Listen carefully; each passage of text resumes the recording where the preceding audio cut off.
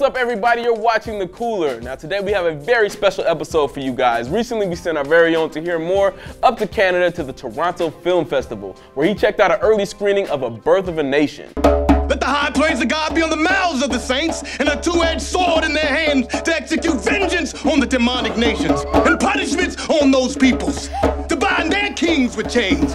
This honor have all his saints. Praise the Lord. Praise the Lord. Sing to him a new song.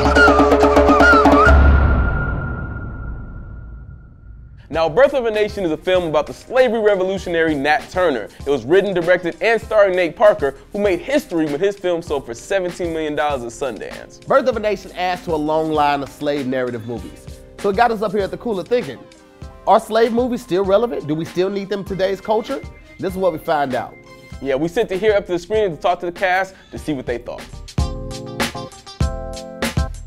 Nate Parker. How you doing? Really quickly, man, why Nat Turner?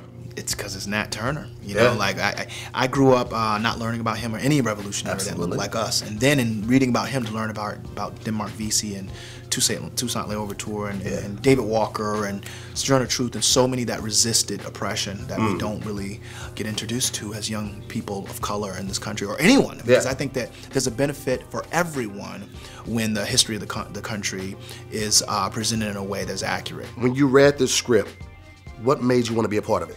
I read this script and immediately was just blown away. I go, this is the craziest thing I've ever heard. This is amazing. There's no way this is true. And then I looked it up and I was like, this is true. Absolutely true. Wait, this is true. Why have I never heard? Wait a second. And then I just got more and more angry. I was like, how have I never heard this? Like, this is a true story. And it's this story. And you're telling me no one ever talked about it. This was the first movie that I seen that did not have a white savior.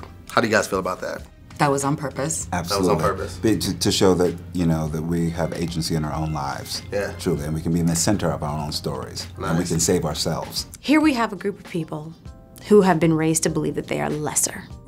And instead of waiting for a white hero to come in and rescue them from their misery, they decide that they can be their own heroes. I call it FUBU filmmaking, for us, by us.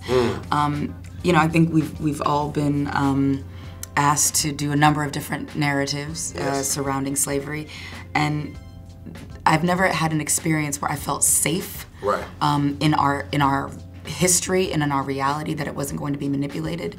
But this story is real, and because it's from our perspective. As Nate says, it's an agent of change, man. Like, you can't watch this movie and not be affected in some way, because you see so many things simultaneously. You see issues that we are still dealing with 100% today, and then you also see the roots of the issues that we're dealing with and where it comes from. So what I want people to take out of it, amongst other things, is that there were systems in place in, you know, the 19th century and earlier, 400 years of systems that destroyed bodies, and people were complicit, and we're dealing with a lot of that now. And then what are you going to do to affect change and really be something that is going to progress, you know, the racial climate? I don't think there are a lot of these movies. I don't think there are enough of these movies, enough of these stories. You know, we are marching in the streets right now, like, and it is necessary. We have to understand our value, our worth, our voices, making them heard.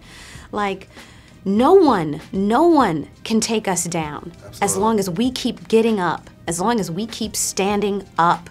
I'm gonna get out, honey. I don't want to take too much of your time. Everybody in here be sniffling. It was awesome. Thank you so much for your time. I appreciate you. You did a great job. You know, everybody gave great answers when I interviewed them, but Gabrielle and Hillman really were so passionate about it. You could tell that it was more than a role for them. And everybody, I think, associated with the picture really felt like this was something that needed to be told. So I appreciate everybody for opening up and answering so candidly on camera. Right, so shout out to Nate Parker for making such an amazing movie. Definitely, I think the verdict is slave movies still necessary and still important for black culture and for, you know, our culture in America in general.